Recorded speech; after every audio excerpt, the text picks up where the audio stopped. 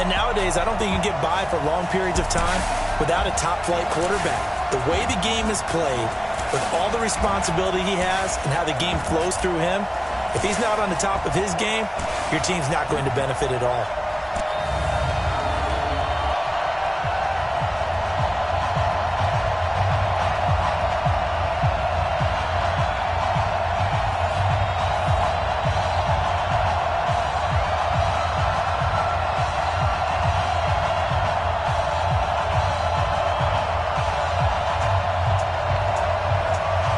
The kickoff team on the field now as they will send this one away.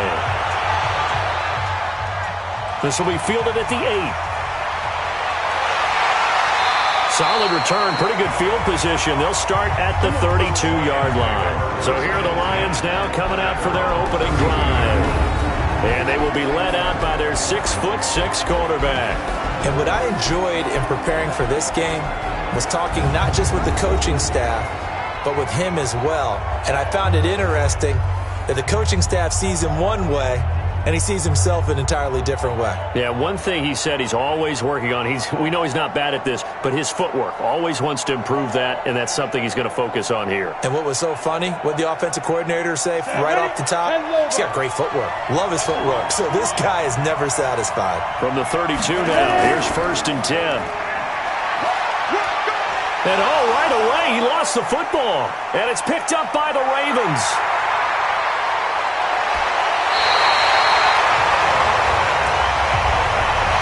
To put it mildly, that is not the way anyone wants to start off a game. You fumble on your first offensive snap. But now what you're worried about is, does that linger throughout the game for your guys on offense? And how's the defense going to handle it? Because no one expects to run out on the field on the first play and have to all of a sudden start to play themselves. And now here come the Ravens.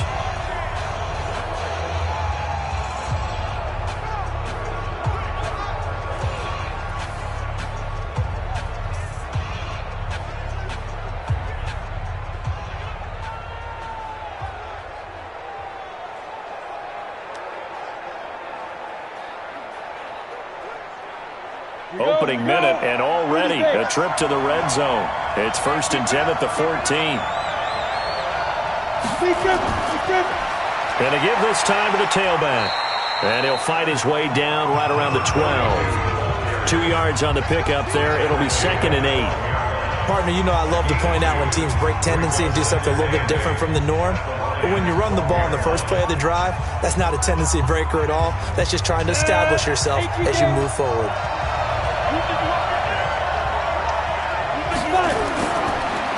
Now a handoff here to his running back. They'll take it into the end zone for a Ravens touchdown. A 12-yard touchdown run as his guys are able to strike first here in this opening quarter.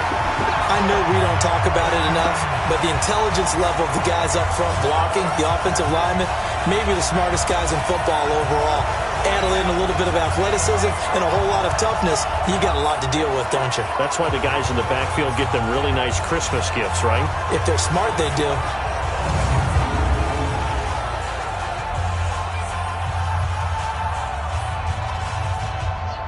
No going for 2. They'll kick the point after.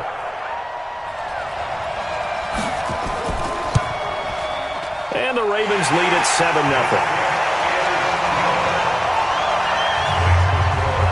They had the short field, and they made quick work of it. Just 2 plays to get into the end zone.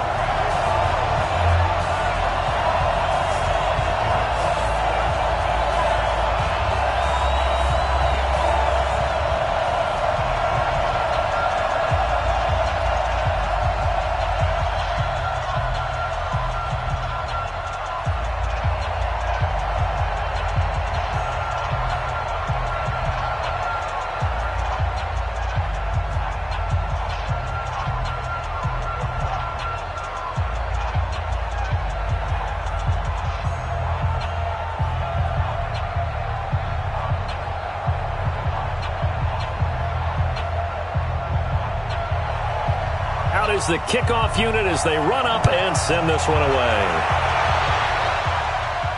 This one taken from the 7. And he'll take this across the 25, a couple extra yards up to the 27-yard line. So here come the Lions now. And last time, not only the turnover, but that turned into 6 points. They got to make up for that here. We always hear about empty possessions, but some are worse than others. You can have an empty possession, punt the ball away, get yourself set to play defense, but when you turn it over, it changes momentum, and when they take it downfield and punch it in on you, that's a bad possession all the way around. Yeah, but you're hungry to get back out there, aren't you? You better be, because otherwise, it's going to be a long day for you. They'll try and start this drive in the air. Looking left side, it's complete. He's got it. It's a pickup of 5. Brings up second down. And the big boys up front in the trenches. What do you think of the O-line, Charles? I love them because this is a group that's so cohesive. They know what the man next to them is going to do at all times, and they operate as a terrific unit.